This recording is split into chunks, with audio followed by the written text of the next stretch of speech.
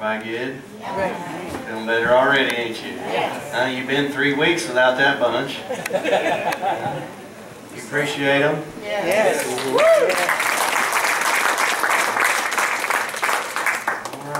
All right. What y'all want to do now? Listen to Jason. All right.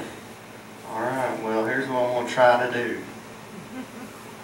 I'm going to try to finish this. All right?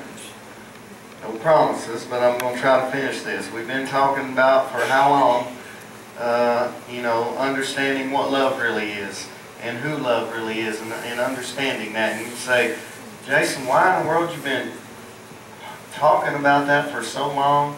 And here's why. I think it's single-handedly the most important, the most powerful, life-changing piece of information that you can understand is the love of God.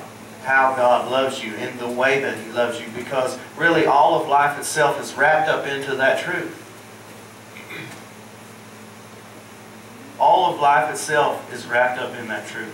How we understand His love for us is how life is going for us.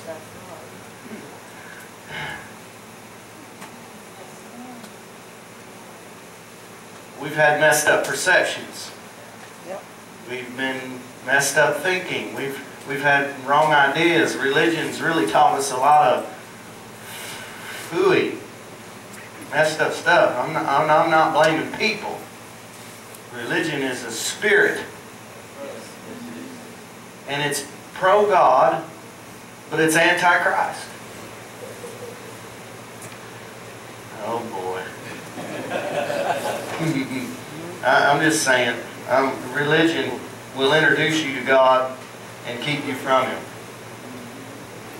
And so I just want to undo all what it's done and get the truth out there, and because I'm telling you, understanding how He really loves you is where life is really found. Because however you believe that, you've heard me say this, I'm telling over and over and over again, however you believe His love is for you is how you're loving. What's coming out of you is birthed out of the place of what you're understanding of about Him. See, that's why now you can have mercy for some of those old religious people. Meanest people you ever met. You know why they're grouchy? Because they believe God's grouchy. You know why they're in a bad mood? Because they believe God's in a bad mood. Do you know why they hold you to a high standard and expect you to do this and that and everything the same exact way that they do? Because they believe God is holding them to that kind. However you believe about this is what you got going on here. You got less to do with it than you think you do. So the level of your understanding is the level of your living. I would think, what else is more important than to understand this then? Knowing Him, see?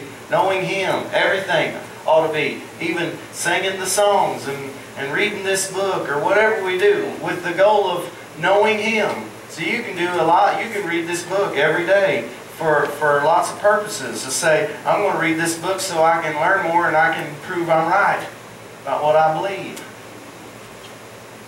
Well, anybody? Alright, not you guys, just me probably. Everybody ever open this up to prove you're right?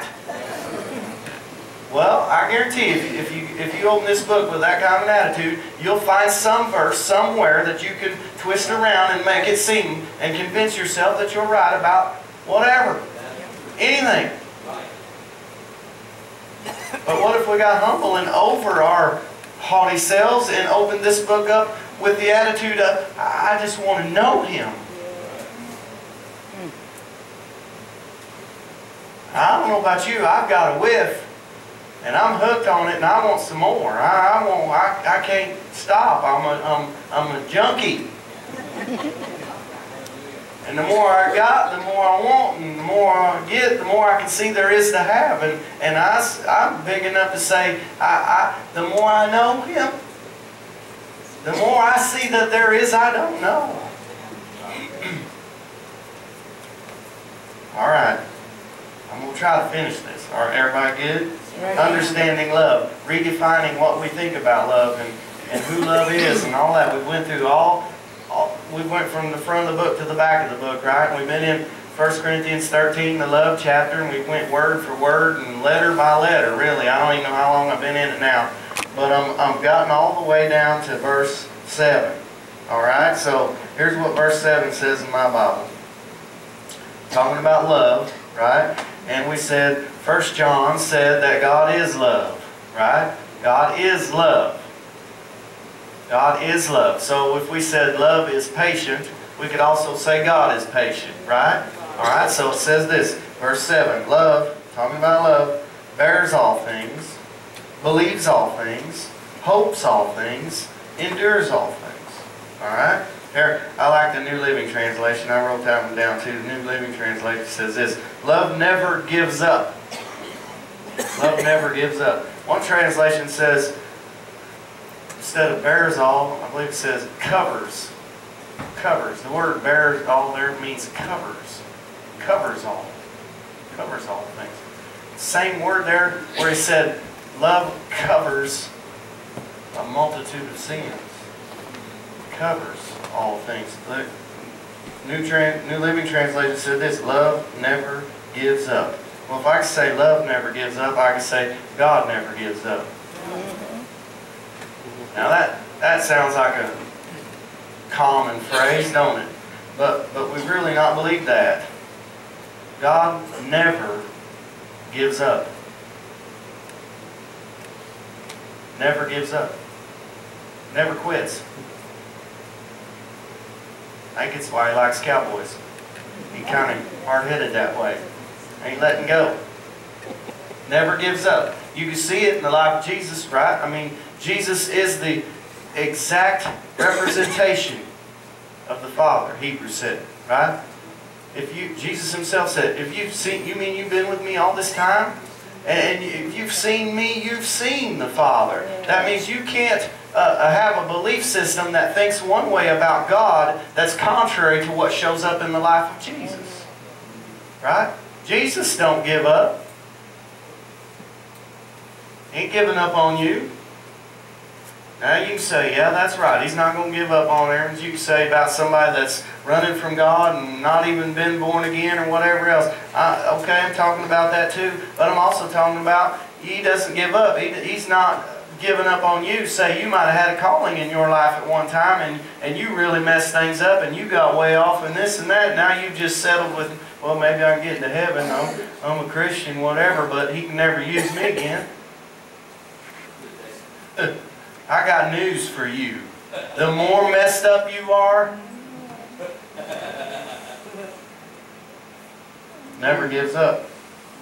I mean, he never gives up. We gotta see it in Jesus. We gotta think it about the Father too. Can you imagine the way we think? I mean, Jesus, here he is getting ready to be crucified on the cross, and here he's been through, and beat him. Unrecognizable. It said he was marred worse than any man had ever been marred. Unrecognizable.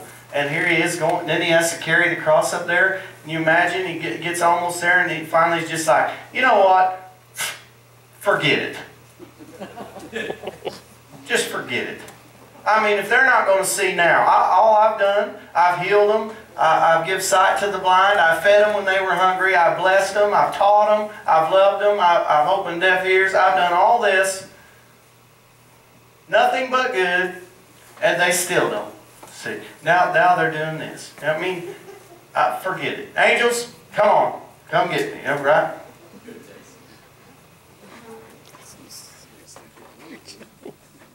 It sounds ridiculous coming out of Jesus, doesn't it? But we've thought God's that way. No, he laid there on the cross. And just before he gave up the ghost, he said, forgive them. Because they just don't know.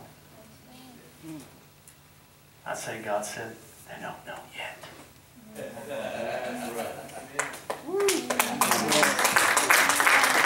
He's not giving up on you. I don't care where you're at or what you've been in or what you're going through. Love does not give up. Alright? You're still in the game. That's right. That's right. Love never gives up, comma. Never loses faith. Never loses faith. How about, they say that about God. God never loses faith. You're talking about love. That's kind of a weird thought, ain't it? God never loses faith. Why would even God need faith? What is faith? I mean, we've spent how many hours talking about that. Let's say, I'm going to believe something that I'm not yet seeing with my eyes. Well, I'd say there's still some stuff in me that He believes about me that I don't even know about myself yet. He's believing something in you that He's not seeing with His eyes yet. Guess what? You ain't all the way there. Guess what? I ain't all the way there. I got lots of room to grow yet. We ain't even scratched the surface. We're getting there. We're going somewhere. But He's going to keep on believing in me, believing in you. He ain't giving up. He's going to keep believing. He's going to keep believing in you and keep speaking it into you until you start becoming what it is that He believes about you. Man, that's good stuff. I'm trying to see, we can believe that about each other easier than we can believe that about God. Never loses faith. Never loses faith. Never gives up. Is always hopeful. Always hopeful. I think those two right there are kissing cousins. Never loses faith is always hopeful. And we've hopeful, full of hope, right? We went back and said this a while back. Hope is not, well, I wish this would happen. Right? We watered hope way down to, well, I'm hoping so. Like maybe, maybe not. Right? No. It's the positive expectation that it's on its way. I hope means it's coming.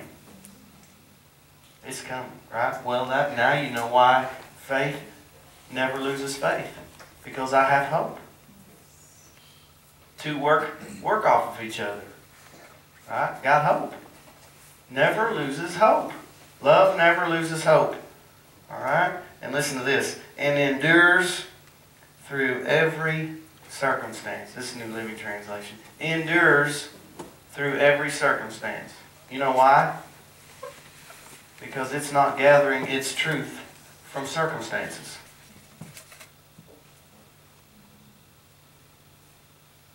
Love is not gathering its truth from its circumstances.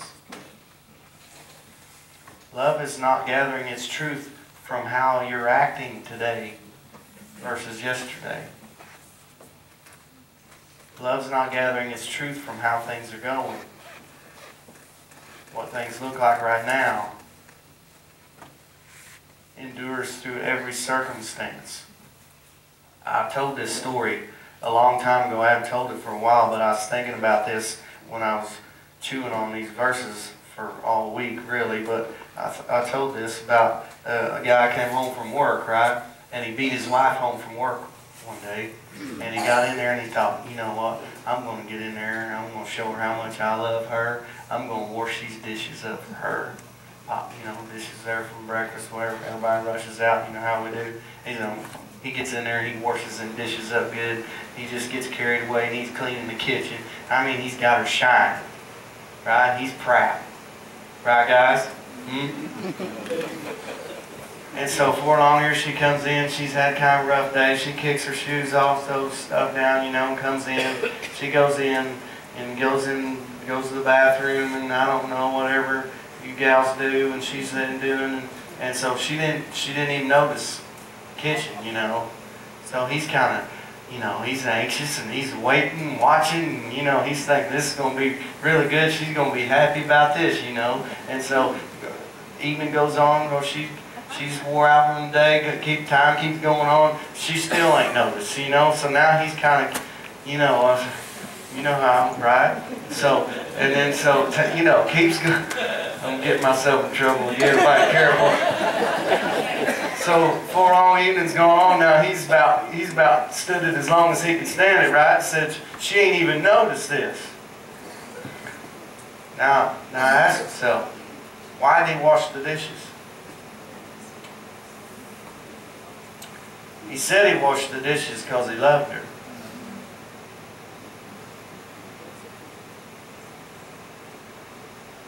If he washed the dishes because he loved her, there wouldn't have been a need for some sort of response.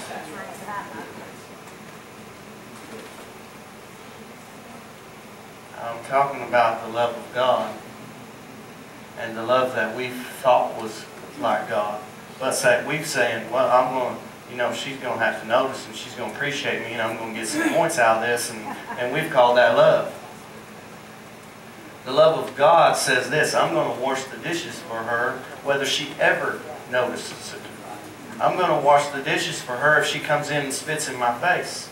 I'm going to wash the dishes and keep washing the dishes if she thumbs her nose at me and doesn't speak to me for 50 years. I'm still going to be here washing the dishes.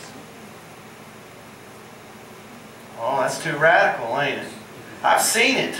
I've seen old people on their deathbed that have thumbed their nose at God for their whole life, 80, 90, 100 years old. And in their last breaths, cry out to a merciful God. And He rushes in there like a... Yes. I'm telling you, we got to redefine the way we think about what love is. We'd say, well, yeah, but gosh, God, you're embarrassing yourself a little bit. He ain't had nothing to do with you. He ain't tithed one time. Right? We think like that. I remember, you guys know Penrod that sits over there. He's 90 now. He's got to where he can't climb them stairs. But anyway, you guys know him. Old Penrod sits over and taps the cup. You guys know who I'm talking about? He lost his wife a while back, a few years ago now. Time gets away. But he's not a church guy. You know what I mean by that? He's as good as they come. And he knows God. But he never was really a church guy until he came here. And so his wife, I don't know what all she had. She was in a nursing home. And for the last 5 years of her life, she did not even know who he was. And every single day, he took her little dog, went up there to the nursing home, and sat with her, and ate lunch with her, and talked to her, and let the dog spend time and all this stuff. 5 years. 5 years. And she did not even know who he was.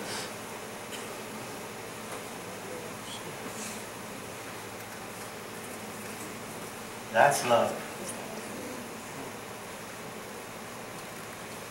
That's someone else becoming more important than you are. He did not receive a thing from her for the last 5 years of her life. And he went every single day. I'm going to tell you something, man don't come up with that kind of love.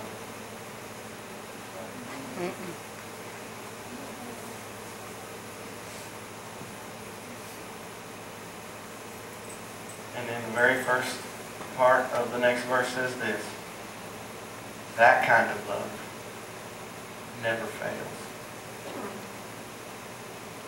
That kind of love never fails. Never fails. I don't know about you, I want that. And I want it so much so that it wouldn't just be that much love for my family, to where everyone becomes family.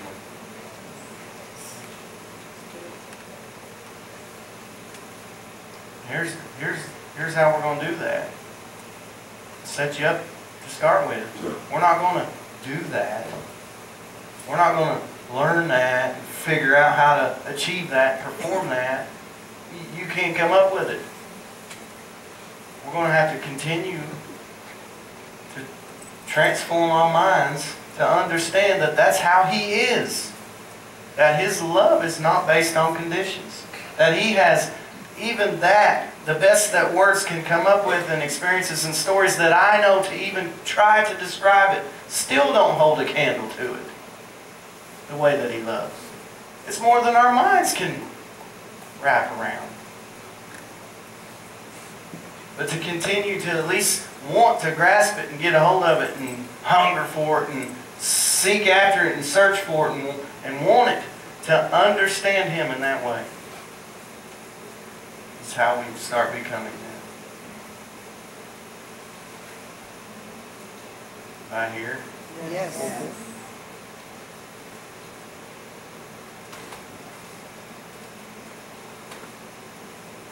It says this, Paul wrote in Romans, the goodness of God leads man to repentance. Now you know by now that repentance don't mean run to the front and cry and say you're sorry. It means to change. It means to change. The goodness of God is what brings about change. And it's not just the automatic goodness. It's when it becomes perceived and when it becomes understood and it becomes received. Receiving His goodness, allowing Him to be as good as He wants to be, is what brings about change in us. Hello? I say just be good as you want to be. Go on and bless me. If that makes you happy and it brings about change, I'll go on, I'll be blessed. You know? That's the way God, that's the way love thinks. When you experience how good I am, you'll be changed by that. Anybody still need change? Yes. Yeah.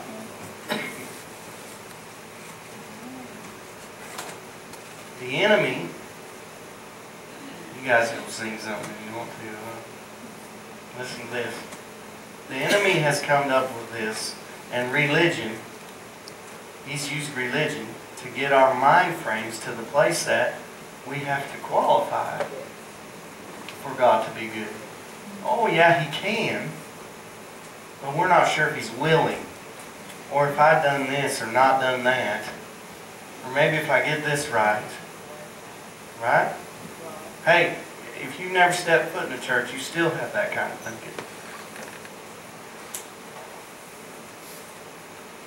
Put that in us so we'll qualify ourselves and disqualify ourselves from the blessing of God. Because in that place we won't receive and we won't experience change. You with me? Yeah. Just go and let God be good. Because that's how change is going to come about. Just go and be healed. You don't have to qualify for it or deserve it. Woo! He qualified you. I just happen to think if He took my sin and there's none on our account, then the effects of it ought to be gone too. Sickness and disease are the effects of sin. If He took my sin, then the effects got to go too. Hear me? Yes. I'm just saying be healed. Anybody checked yet? Anybody been healed tonight? I'm expecting it. Alright, I want to know about it. I don't get healed here and be selfish. I want to know it. Am I good? Yes. Yep. Alright, I love y'all. Love you. Let God love you. Yes. Don't go do love, just be loved. Alright? Amen. Alright. See you next Thursday. Love you.